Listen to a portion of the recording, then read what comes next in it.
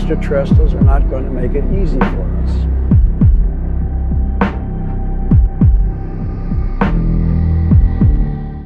What if the cosmos is a giant chat room filled with aliens and we're just not smart enough to grasp it? For decades, humans have attempted to make contact with aliens, whether by sending a golden record of our greatest hits into space aboard Voyager or investigating the cosmos microwave background radiation for signs of life.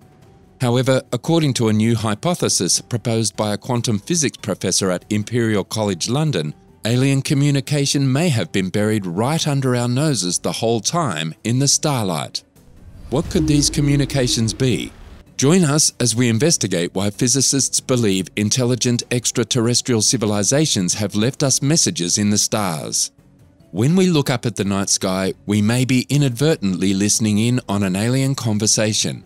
At least that's according to Imperial College London quantum physicist Terry Rudolph, who recently published preprint study speculating that an evolved extraterrestrial society may modify the light coming off stars to communicate across large distances, much like a series of interstellar smoke signals.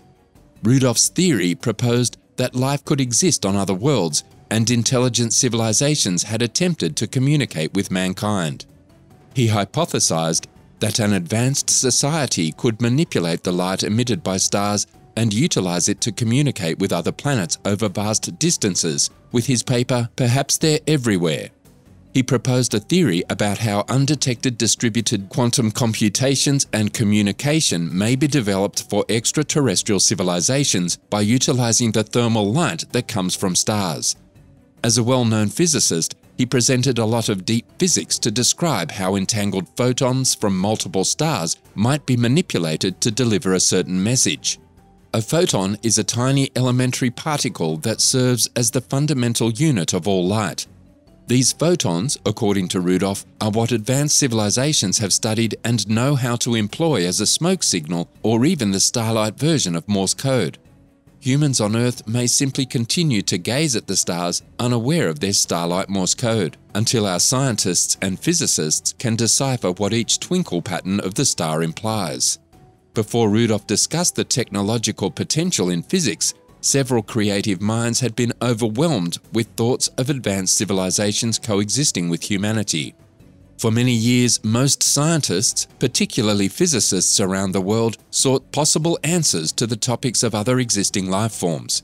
Frank Drake, one of the physicists, then investigated this largely unresolved subject and devised a mathematical equation to address it. Frank Drake devised his equation to calculate the number of intelligent civilizations located inside the boundaries defined by the subsequent factors, in the case of humanity, the Milky Way galaxy.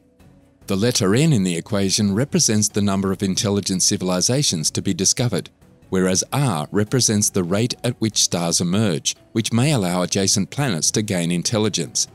Other variables show the fraction of said stars that have planetary systems, as well as the number of planets in a solar system with a habitable environment.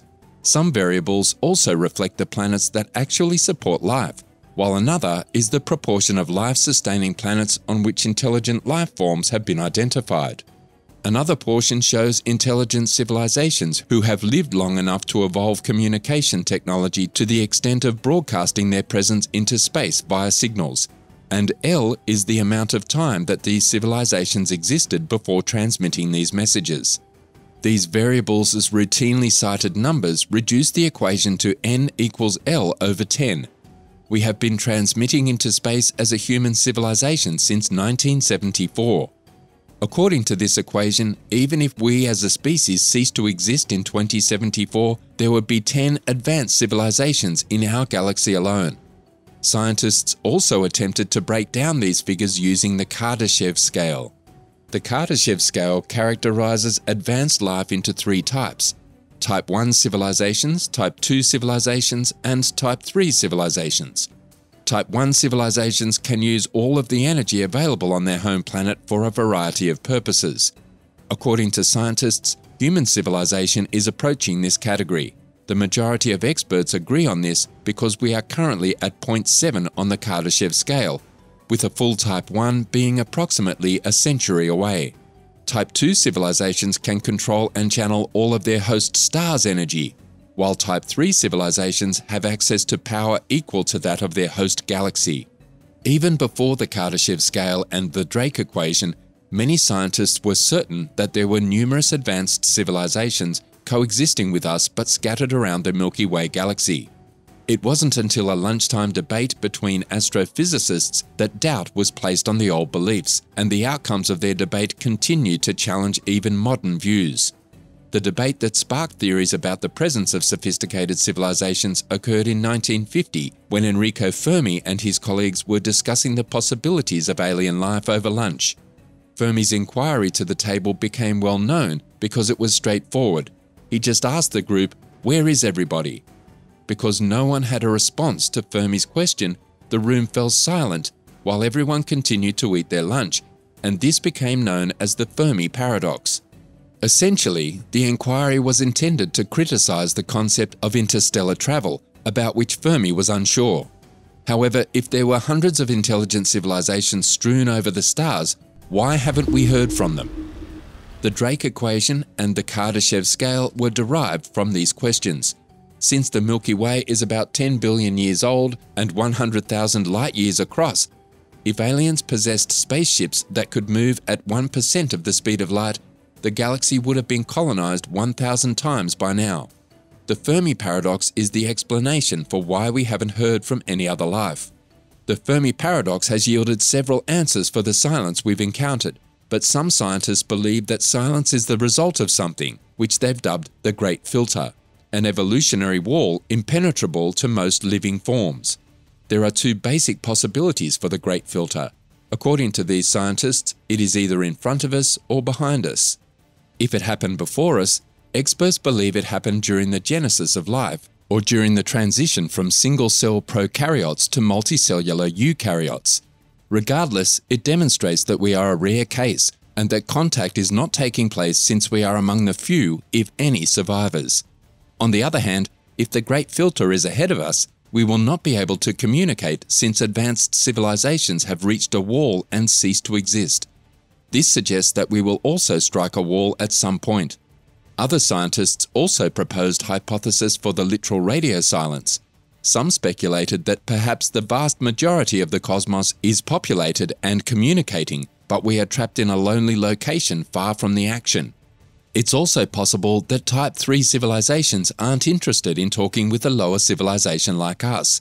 If they have the might of a whole galaxy, perhaps they are really not interested in us and our space rockets. Some scientists and physicists even believe that the absence of communication is caused by the existence of a predator species, which intelligent civilizations are afraid of, and hence refrain from broadcasting such signals in order not to expose their whereabouts. The common consensus is that if there are others out there transmitting signals, we're probably just listening incorrectly. We do not now have the necessary technology or understanding of the universe to receive or decode any of the signals. However, according to the Drake equation, if a civilization can last at least a century after inventing transmission technology, there may be 10 civilizations in the Milky Way galaxy alone. But what if they can't live for 100 years after inventing this technology? As we begin to build our own transmission technology, we also develop nuclear power, accelerate climate warming, and deplete our food resources due to overpopulation. Is it such a stretch to believe that an advanced civilization could not live for 100 years after inventing space-penetrating transmission technology? If this is the case, we can replicate the Drake equation and see how the result changes. If civilizations can only live for 10 years after developing this technology, then n equals 1, implying that we could be the only sentient life in our galaxy, if not the entire universe. But consider this: if humans ever discovered alien life, how would we react to it? If we ever learn that we have discovered alien life, it will be one of the most significant moments in human history, and the repercussions would be enormous. Given highly publicized recent claims of UFOs or unidentified aerial phenomena, UAP, as they've been rebranded, cited by US military pilots, UFO organizations, and specialists have been asking for full disclosure that alien contact has previously occurred and may even be occurring today. Meanwhile, powerful observatories such as NASA's new James Webb Space Telescope are providing us with unprecedented views of the universe. Such information could eventually lead us to believe that Earth is not the only inhabited planet and that life is widespread throughout the universe. That knowledge would almost certainly have far-reaching implications for our perception of ourselves and our role in the cosmos. Researchers are investigating the psychological effects of such an announcement, which some people may find difficult to accept. When humans do find evidence of alien life, we will take it rather well, according to results presented to the American Association for the Advancement of Science annual meeting in Austin, Texas. Of course, I would also predict that if a hostile armada showed up near Jupiter, we wouldn't be happy, study author Michael Varnum of Arizona State University said. Looking at a mix of news headlines and survey responses, Varnum and his colleagues found that people's reactions to detections of alien life, both hypothetically and to the famously false announcement of microbial fossils from Mars, are generally quite positive. To be honest, I wasn't at all sure what we would find, Varnum said. It is worth noting that in fiction, often the discovery of extraterrestrial life is portrayed as having negative societal or psychological consequences. However, not everyone thinks that the study's findings can be generalized. For one thing, some experts argue that there is a quantum leap between accepting the presence of relatively harmless microbes on the next planet over and confronting an intelligent, technological alien race.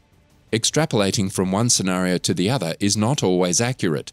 Furthermore, reactions to living aliens, whether microbial or not, are likely to differ significantly from those to fossils, which is the situation that the authors investigated with stories about the Martian meteorite. What would your reaction be if scientists discovered alien life? Tell us about it in the comments section.